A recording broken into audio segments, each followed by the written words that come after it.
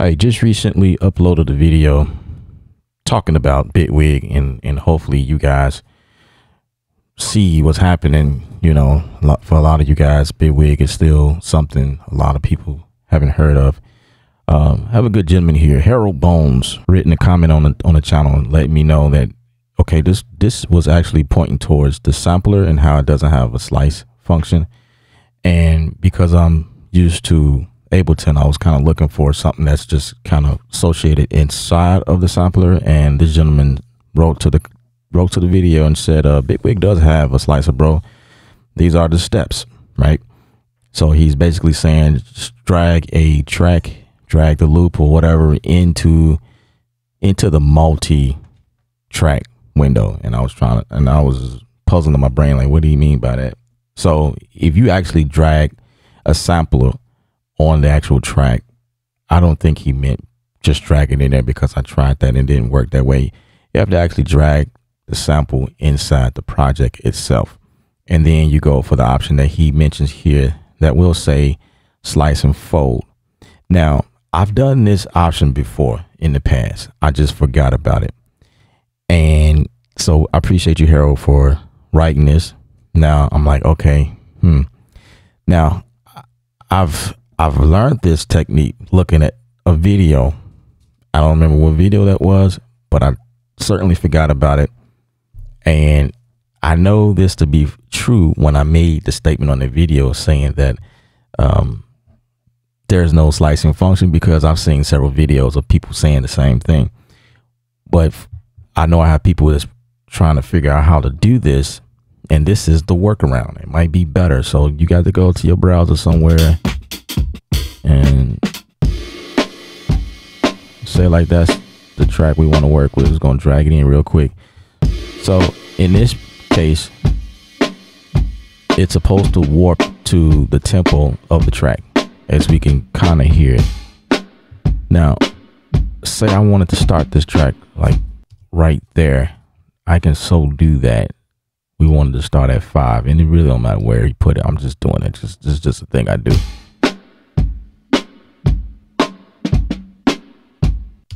Okay, so I can leave it at 4 bars or whatever, right? So that's my loop. And so now we go and right click and say slice fold, and we have several options where we can go with this.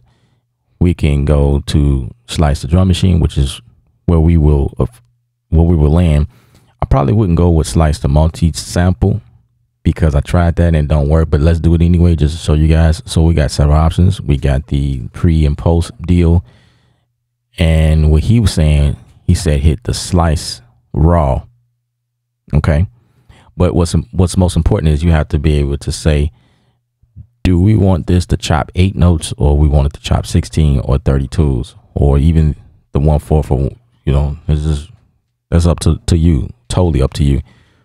But in this case, let's just go for 1/8 for now. Let's just see what we render. So what it did was it created another track, and it actually put MIDI notes that climb all the way up chromatically. But we don't need that. The first thing you do is delete that. But what we are looking at is here in the drum. Well, sorry, I thought I was in the drum sampler, but this is the multi-sampler.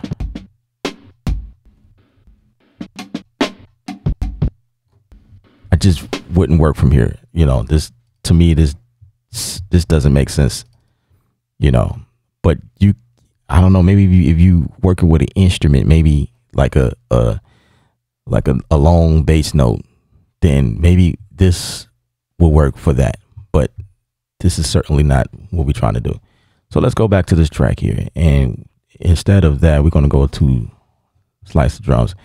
So the cool thing about this right here is if you go with bounce and slice, you at least have the option to bounce and place the effects that so say you put effects on this track, then you can have options to post fade the bounce down, which makes this really cool. And I guess this would be like more advanced, but let's go to slice raw. Why not? And yeah, let's keep everything the same. We're going to do that. And now when we go here inside of the drum rack, we should see, sorry, it's going to be this track here. So because we did 1/8, it's only 16 at a time. So 1/8 is half of that. So it spit out 32. So maybe we should have did 1/4, maybe, right? Or not.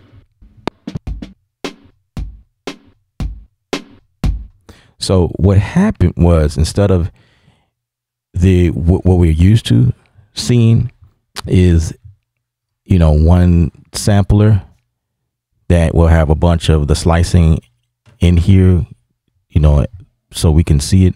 What he did was it has several instances of the sampler inside each of these here. So each pad, you see what it's doing? Each pad has the sampler, but it chopped it at where we said we want to chop it. So I'm guessing that's the workaround. This obviously is the workaround. It might be better, you know, I don't know. So with that being said, is every pad has a dedicated sampler associated with it. You know. Now the interesting concept to this is that, say that we want to revert back to, maybe, I don't know, we did 1/8, right? Maybe we want 1/4 instead, because it gives us a little bit more information when it comes to these chops. And actually, yeah, say that that's what we want to do. Well, you can't just go and change it to 1/4 or 1/16 or 1/32. You can't just go and change something. You can definitely come in here and do this, make it bigger, but that's time consuming, because now we got to go to each and you know what I'm saying? Now, the other thing is that you have to remember to turn on this MIDI button here where it says follow play notes, in order to see the drum pads jump, and we can see in real time what's happening down here. And then in this case, because it created two different banks, when we reach the top, it'll actually shift. You can't, I don't know if you can see that, but down here you can see it kind of shifting between. Now that's something I don't think that Ableton can do, or maybe it does and I haven't paid attention. But basically everything is following. You can see everything here, and it's looking like it's the same sample, but it's not. They're different. They're like separate. These are separate samplers. Okay, so if we wanted to make more sense, because everything seems like super choppy, so let's not go with 1/8, obviously, and also that is a big gap anyway. We got 2 bars worth of information. Let's go with 1/4 instead. So now it's going to give us 16 slices. All right, so this track right here is what we want.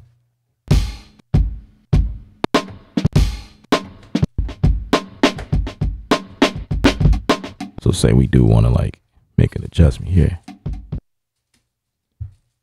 We do want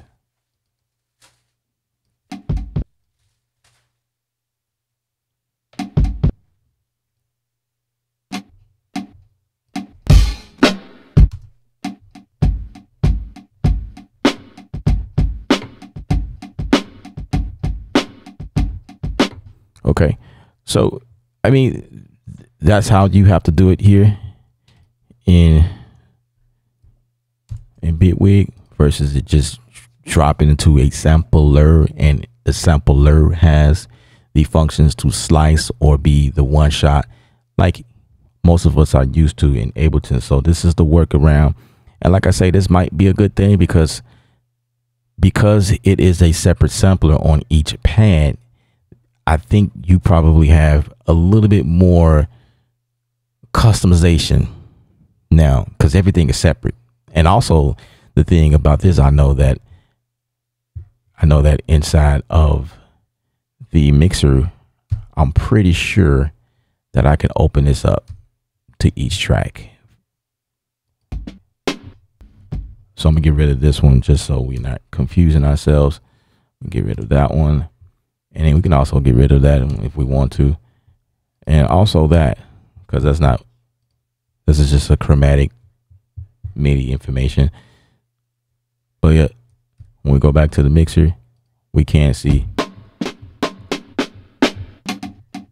but Ableton does this as well.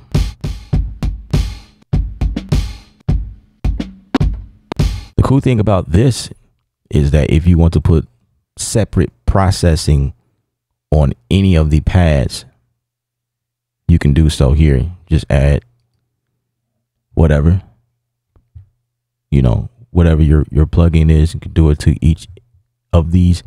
I'm not sure if you can do that in Ableton now that I think about it. Like if it's in a multi-track deal and we open this up, I don't remember seeing an option to add individual, or maybe it's there, or maybe the workaround in Ableton is no, because the sampler is just one deal, and I think whatever you put, I don't know, I forget, I have to verify that, but we see Bitwig and what's happening here.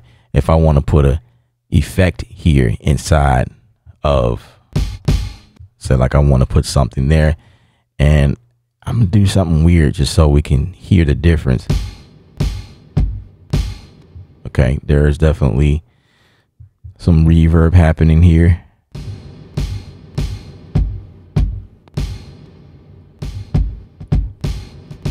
So what we did was put reverb that's only associated with the kick. All right, which is cool. And yep, you can see it through here. It's on the track.